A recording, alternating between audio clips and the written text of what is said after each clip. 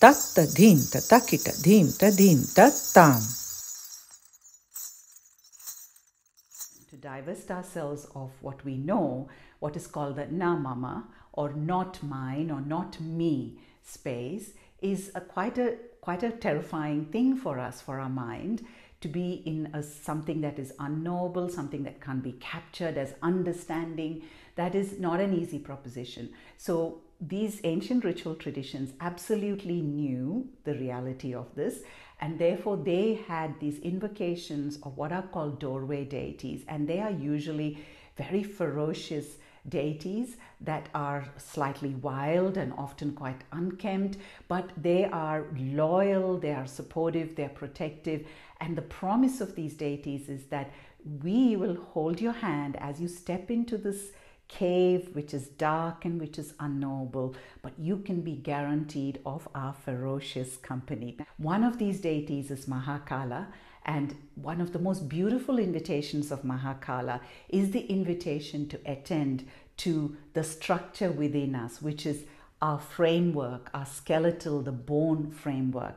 And this is because he holds this skull bowl in his hand. Now, there are many narratives and symbolic interpretations of this bowl, and here we are taking a very body-led and a movement and dance-led approach to this invitation. So let me just share with you a very simple practice of Mahakala. So, taking a wide stance, because Mahakala has got this very wide spread, rather kind of spread and flat kind of stance. And the first thing we can do is, as we drop down into the weight here, to really feel how the ball of our foot and the heel really takes the weight of our body, and feeling those bones. And then as we do that, feeling this wonderful movement of the possibilities of the ankle, the knees. Really return to the bones. Just start moving from the bones. And here is this beautiful ball of the hip. So here is this architecture of our lower body, which holds us upright. The ball of the hip, which holds so many important organs in the body. The sides of the body, the rib cage, wonderfully allowing our hearts to rise up to the sky, and then dipping into the waters of the earth, and then connect us in all ways in this wonderful, we hardly ever do these movements. Then the collarbones, the neck, this wonderful neck which holds this bowl here, the bowl where we think all our intelligence is located, but of course there's intelligence within our bones, within the movements of our joints. And then the jaw, the eyes in their socket. So Mahakala's eyes move from side to side, really highlighting the sockets and that awareness of our eyes within, again held in the bowls of our sockets.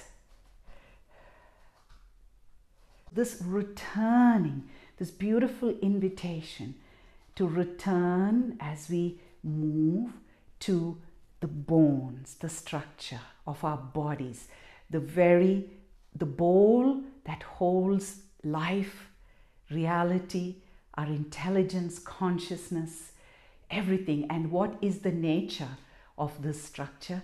It is multidimensional. It moves, it's made for movement.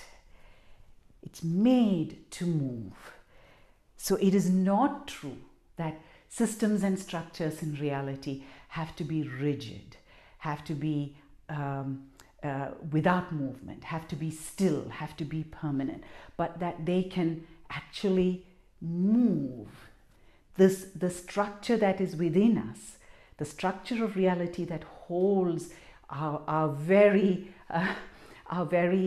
sense of being in this earth together, the bowl, is itself capable of incredible fluidity, movement. In fact, I would say it's made to dance.